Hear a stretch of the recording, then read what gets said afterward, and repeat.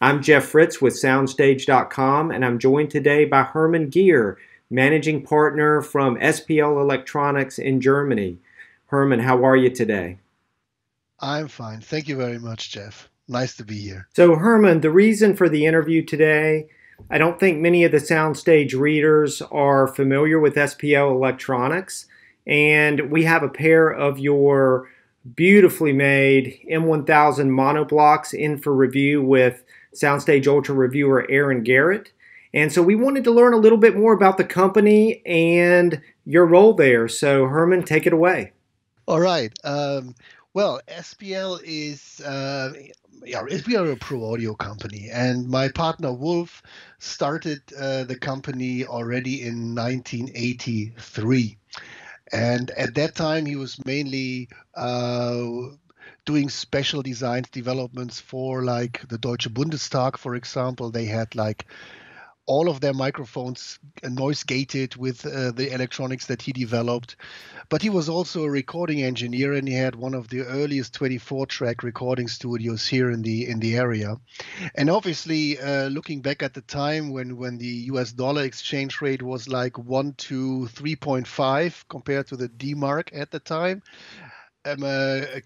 audio equipment coming from the States was always extremely expensive. So he was, as being a radio and a TV technician, he started to build his own equipment, and that's where where he learned to work around or to create products without really looking at them because he couldn't afford to pay them. So he was just like doing it all out of his mind, so to speak. He had, and in '85, I got to know him. I was then still at university studying, and but I was a bass. I still am a bass player, and at the time definitely needed a new bass preamp, and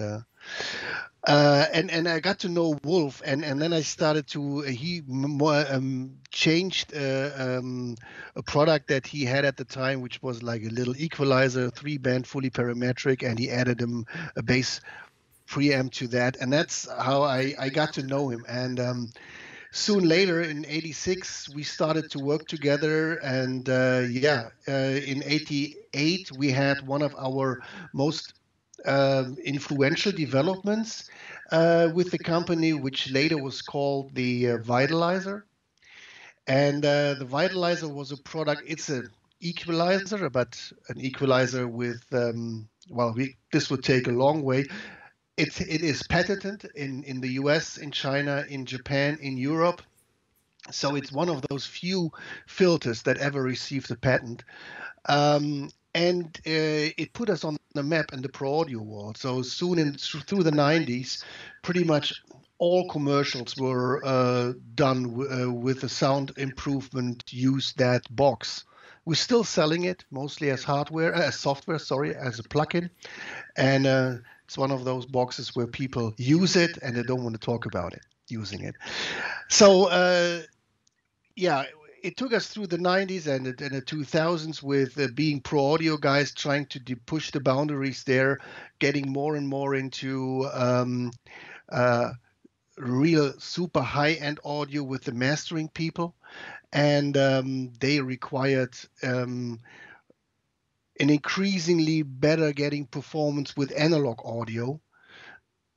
That was a challenge, because if you remember through the 90s, when the converters went from 16 to 18 to 20 to 24-bit, and the sample rates were going up from single sample rate, dual sample rate, quad sample rate was already at the horizon at the time.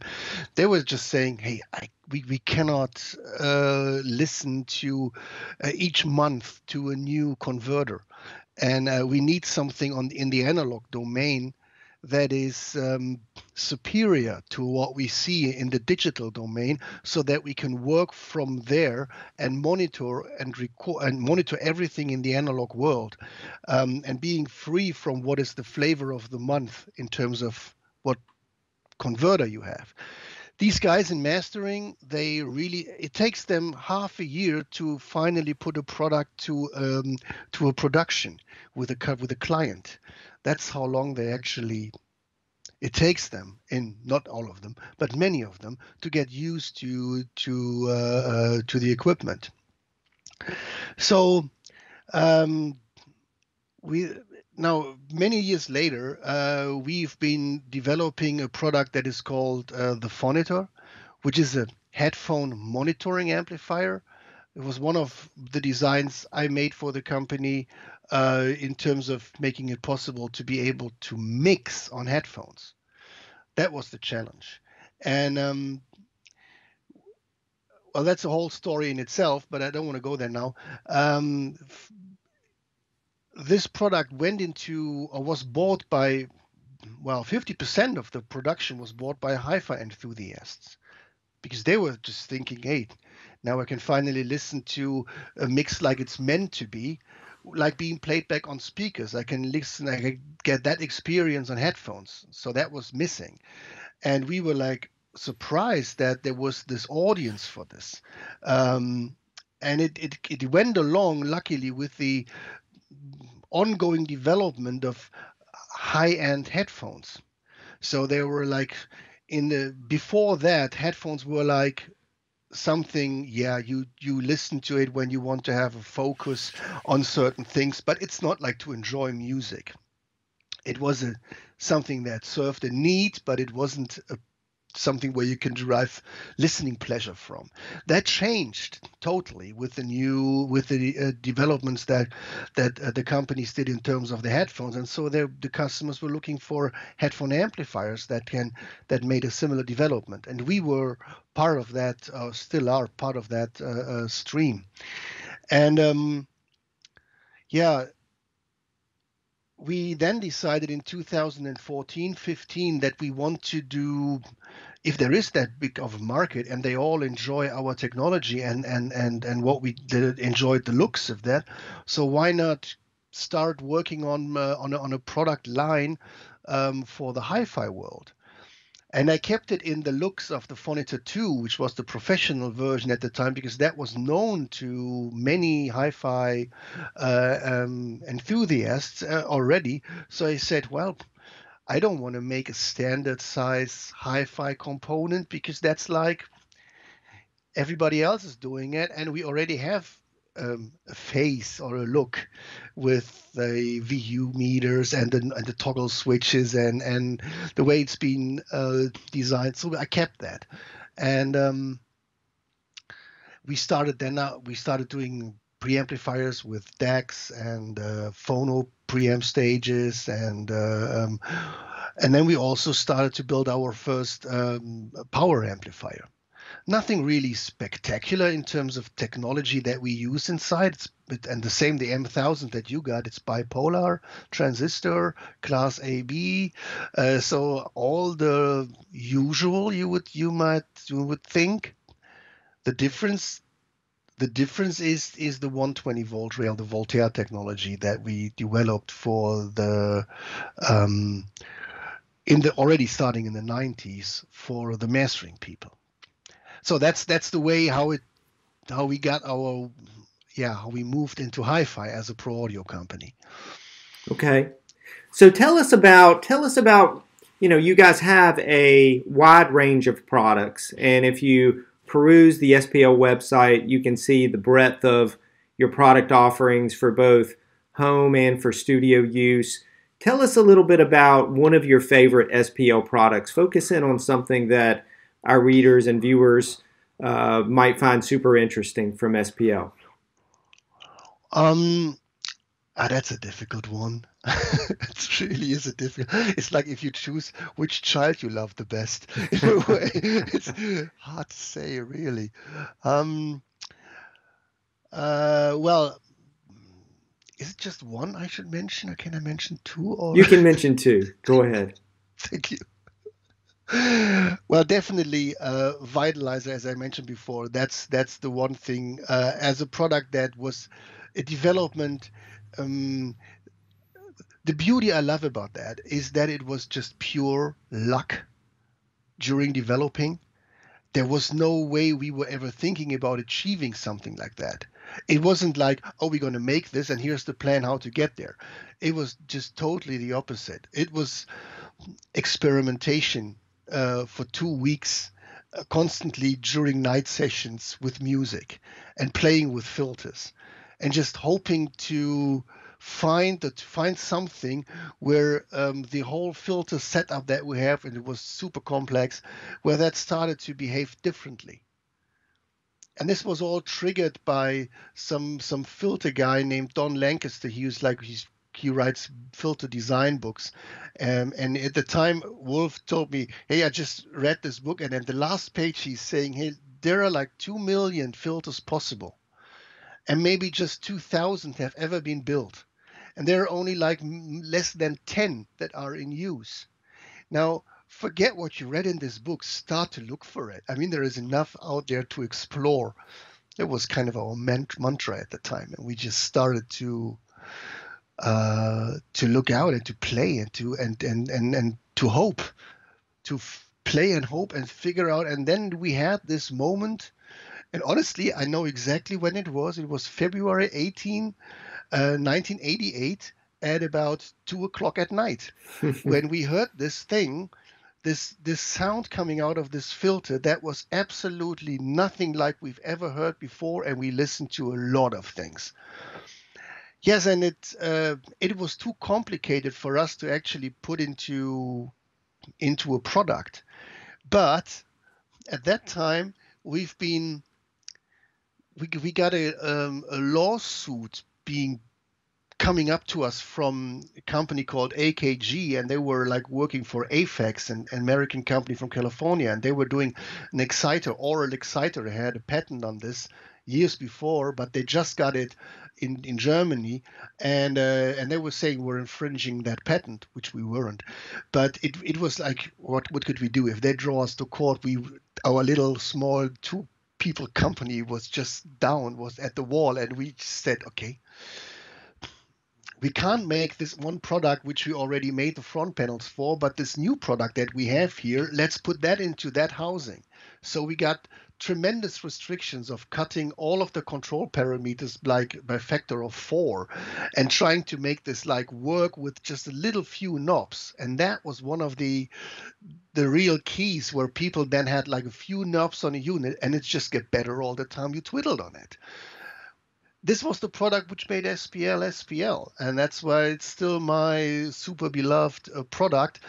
And I make a promise here, and we're working on this. I want to do this in the 120 volt Voltaire technology one day and bring it to hi-fi. It's a challenge, and it's definitely something that hi-fi hasn't seen, because where we put our company's reputation maybe at jeopardy. Not sure, because it's not used to fiddle with sound, but it is what it is. It's a personal sound designer, and we want to get to the point where our reputation in hi-fi is stable enough to put something like this out to the market. Well, that sounds pretty awesome. That's a great story, Hermann. You know, I think what's amazing to me is just the sheer history that is available at SPL. And, you know, when you tell me that your favorite product was designed back in, I think you said 1998, that's quite a long history in electronic design. And, you know, that's actually, it's quite surprising. And it just shows you as well, you know, the number of and the breadth of product offerings that especially a lot of our North American readers don't really get to know about. And so that's one of the other reasons that I was super glad that we were able to set up some review products from SPL. Well, the next question that I have for you is, and you know, you just actually mentioned a listening experience from back in the late 90s, but can you tell us about another listening experience that you've had recently, perhaps with SPL products, that stands out to you as something special? Let me see. Oh, hold on, just a second. Sure. Talking about with SPL technologies involved, I just got this record. I don't know if you recognize it.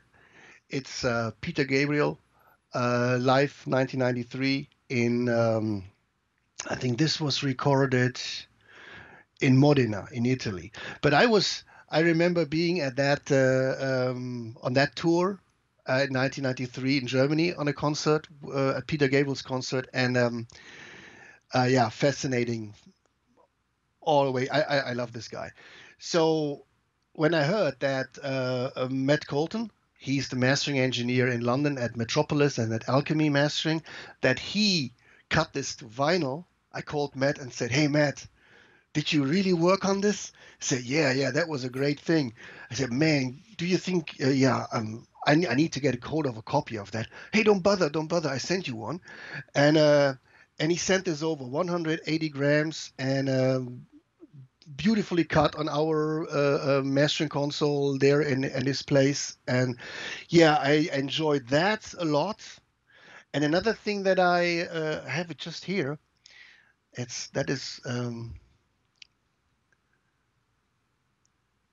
Beatles Mono Masters. I was always, I mean, yes, Beatles put me on.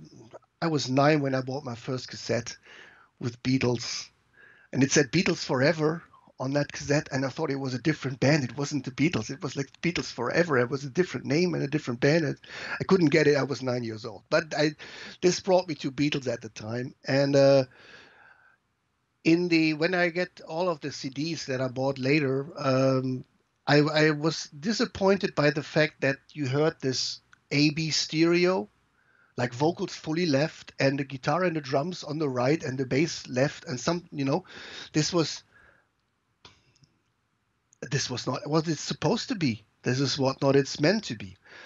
And in 2009, 10, I got to know Jeff Emerick. Jeff Emerick is the guy who recorded the Beatles at Abbey Road with George Martin since 65 till the end. And he worked there since 1962 as an assistant, and from 65 with Rubber Soul, he was the guy in charge at the desk. So I got to know him. Very, very nice gentleman, very humble. And he passed away in 2018, so just like in October, I guess it was. And he wrote a book. You should read this book. It's Here, There, and Everywhere. It's about how he changed music and music recording at Abbey Road during the Beatles times. So if you're a bit of a gear geek and you want to know how this actually worked out, then this is the book. And we spoke about Beatles and he said to me, Hermann, I don't get it. Why do they make AB stereo out of it? It's just we made mono mixes. And it was to be designed to be perfect as mono. And then it was all had to be stereo on the releases on CD and stuff. And then they just took the channels apart and threw them. And now you hear them from all around, from left and right, but they're not glued together like they should be, where we put all our effort in. So when this came out, I had to buy it. Those were the original Mono Masters from tape cut to vinyl. Well, Hermann, that's fascinating, and I really appreciate your listening experiences. I appreciate you telling us about SPL, and I feel like I have a much better handle on the company, and gosh, it really makes me curious to hear some SPL products in my own system. And but thank you for taking the time to join SoundStage today. And for those of you that are watching that are also curious about SPL in the next couple months, be sure to tune in to SoundStageUltra.com for some SPL product reviews. And Hermann, again, thank you so much for joining us today. Thank you, Jeff. My pleasure. Thank you very much.